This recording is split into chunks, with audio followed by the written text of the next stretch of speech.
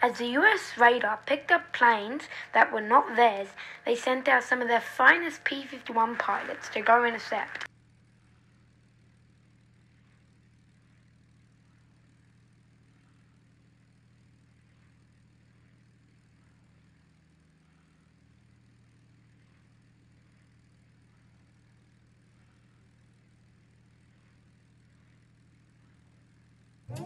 As soon as George Pretty saw planes, he shoved his thought forward.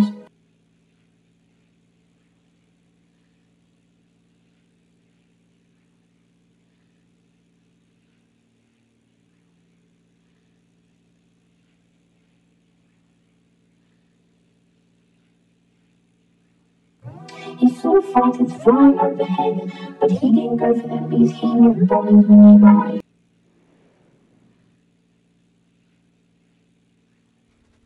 He had a bomb on his side, he opened fire, but he nearly missed it, and the bomb didn't go down, so he did a loop to come back for it.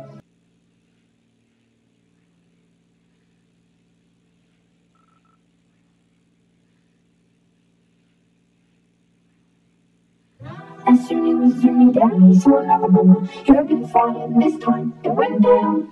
He looked for another, and right in front of him there was another. So he opened fire, and so like the last one, it went down.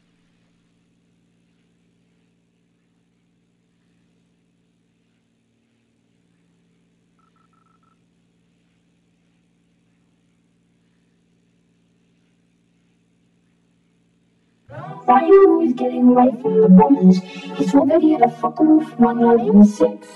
But no matter how much maneuvering he did, he wasn't able to shake it. So what he did is just hope for the best and hope that it would just leave him alone.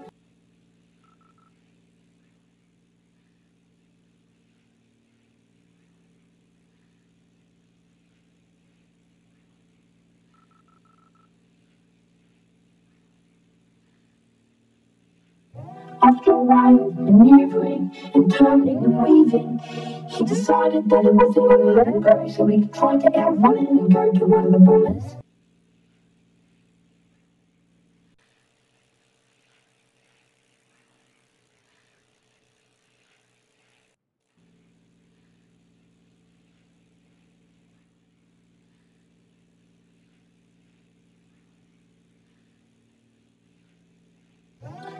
The FW-190 started opening fire on him, and he tried to dodge his barrage. He dodged most of the bullets, but some of them hit him. Luckily, it wasn't enough to bring him down.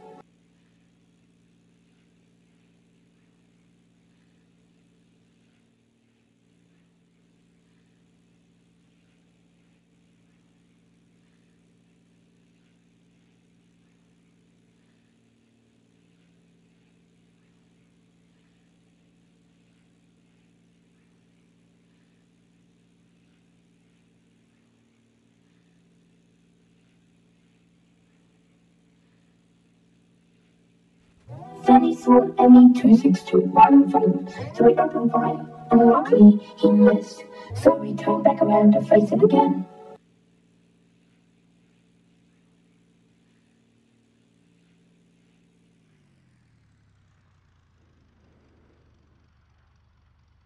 He skillfully went above them and then dived down on them and got on their six. Then he opened fire.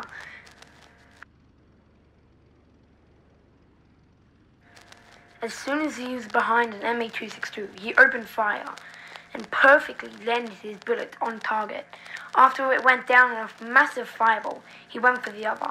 When the other ME-262 was turning, he opened fire and it went down in a massive fireball.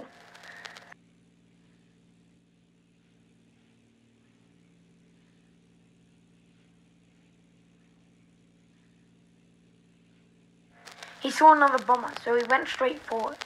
He opened fire.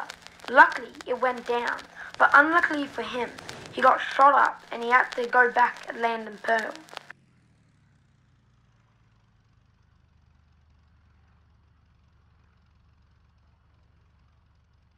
Although his gas tank was on fire and he has fighters all around him, he tried to land at Pearl, but what happened next was shocking.